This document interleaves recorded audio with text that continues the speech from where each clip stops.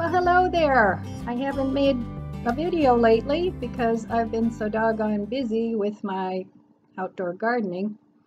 Every time the weather is nice, we're really having a gorgeous April this year. And it goes up and down, but every day that's really nice, I'm out in my garden. I'm amending my soil. I'm setting up garden things because I'm not getting any younger. And I do intend to keep gardening because I like it. It keeps me busy. It's healthy. And so I'm sort of preparing for the future when I can't sit on the ground and garden too much anymore. So my plan is, I already have two lovely raised garden beds that are sort of waist high.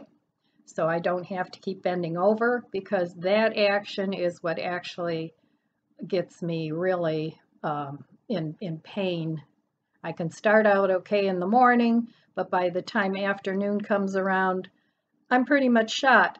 So I'm trying to set up my garden so that everything is raised pretty much. I do still have some of those city picker boxes. I have 6 of those.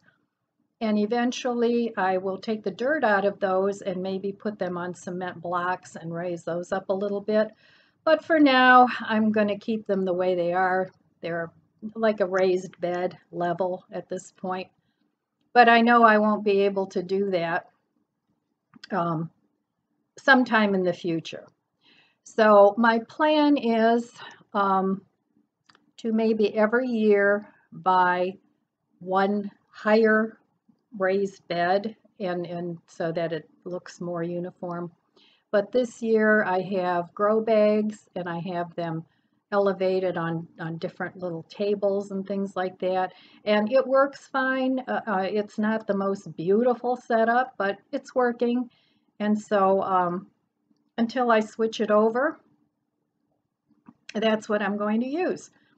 So I did plant some seedlings that I need to repot into a bigger pot. My tomatoes and peppers and a couple of eggplant came up, but I use those small cells with the greenhouse dome on them. I do not like them.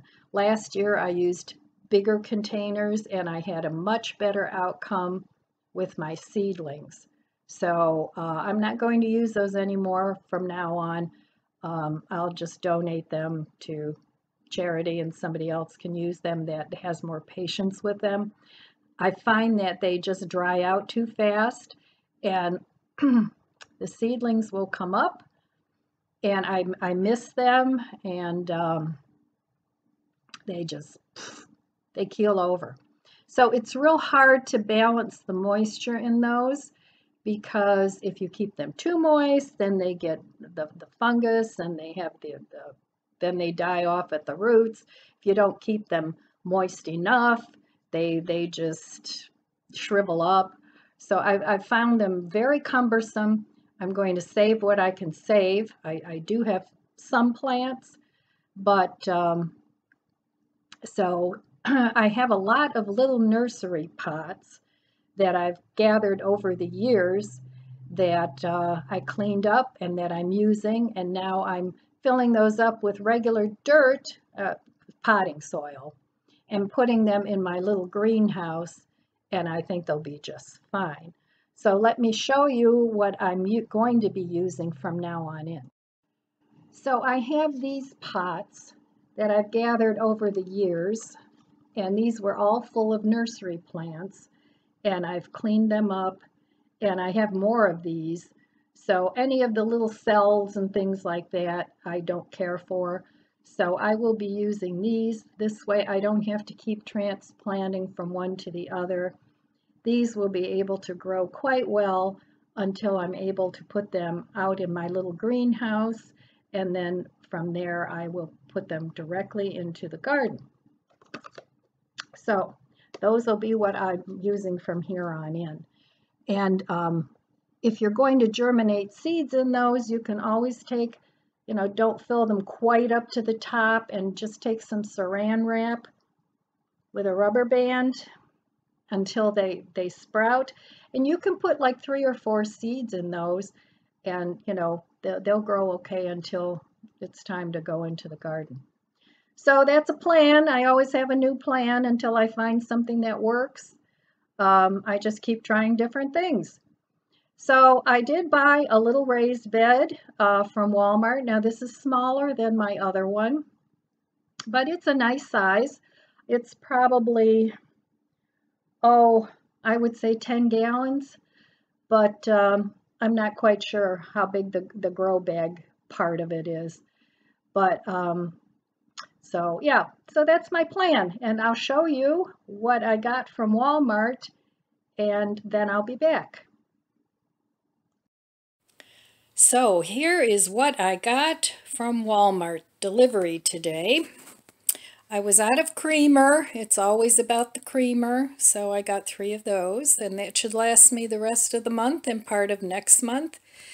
And I got this garden box because I'm getting ready for the garden. And I've decided that once a year, I think I'm going to buy one of these types of raised beds because the gardening is getting more and more difficult. And this is a really nice resin wicker that I got from Walmart, and it was $67, which I thought was a reasonable price. Has a little shelf on the bottom, so that's going to be going out into the garden. And a couple of the other things that I got. I'm having already problems with bugs, and nothing's even much happening out there yet. Oh well, welcome to gardening. So I got this, this is for Organic Garden, Maggie's 3-in-1 garden spray. And I also got a neem oil spray, because I don't really want to put a lot of chemicals on things that I'm going to eat. I had to restock some of my teas for the tea I always make, and I use usually 5 tea bags for that. And I got some of the Mayacopa beans, Coba beans, and I really like these. They're a very mild bean. They're sort of creamy and have a little bit of a nutty taste, so I like stocking up on those. And I got a couple of plant-based yogurts. I'm very happy now that Walmart carries this. I don't have to go anywhere special because I like the bigger containers of plain so I can flavor it myself. And I like this Stir water enhancer because it's with stevia instead of Splenda. And then I got these birthday candles, and I was actually going to buy Walmart's brand of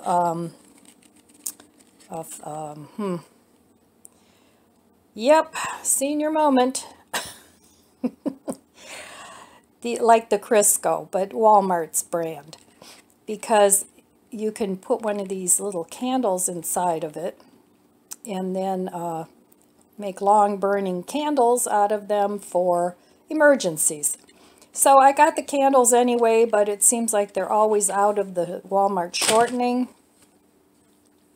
But I'll get that one of these days. So that's what I got. I spent $120, which seems like a lot, but 67 of that was for this.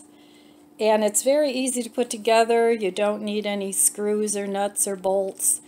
It just sort of fits together, and then it has this like a grow bag liner. So I was really happy to get that. It's not as big as my other raised beds, but I do have a spot for this. And I plan on growing a lot of vegetables this year, and hopefully the bugs will cooperate. All right, so that was my Walmart haul, if you can call it a haul. It was just very few things, just a few food items that I needed that I was running out on. and it's almost always coffee creamer. Not that I drink that much coffee anymore, but that's my favorite and that's what I like. So, and every time I buy a different flavor, I just don't like it as well. So I'm going to go plant some things out in the garden, and once some things actually pop up that I can show you, I've got potatoes out there, I've got carrots, peas, green onions, scallions, regular onions, some radishes, and I planted some beets, but the beets, and they usually come up pretty quick, they're gone. And this is the part that I'm having the problem with. I'm having a problem with the fungus gnats, and the one container, the one bag that I put the beets in, it's just loaded with fungus gnats. So I'm going to have to do something about that, because the little larvae, they eat all the roots of your veggies. So before you even get to them, they're gone. So something needs to be done, and I don't want to use anything that hurts the bees and the pollinators. But these little buggers, they're a pain. I had them last year when I was doing my seeds in the house, and they are a real bear to get rid of. I had to constantly spray with neem oil, and I finally did get rid of them. I got those little sticky things, and those seem to work pretty well. But I have a lot of house plants, and the last thing I need is a house infestation with these little creepy bugs. All right, so that's all I have for you today. I will be updating some of my gardening when I actually have something to show you. Right now it's just dirt with little tiny things that you can hardly see. But yeah, so I wish our growing season here in Ohio, I'm in zone 6, where I live 6AB. I guess you can go either way. And it's sort of a mathematical problem of when the last frost date is. They say the middle of May, like after Mother's Day, but that calls for a very short growing season, especially for things that like to bolt, like spinach and lettuce and all those greens, which is really what I like. So, but you got to work with what you have. All right, my friends, that's all I have for you today. I want to wish you abundant blessings. Be good to yourself. Be good to others. I love you guys. God bless you. And I'll see you next time. Thanks for watching, and please subscribe.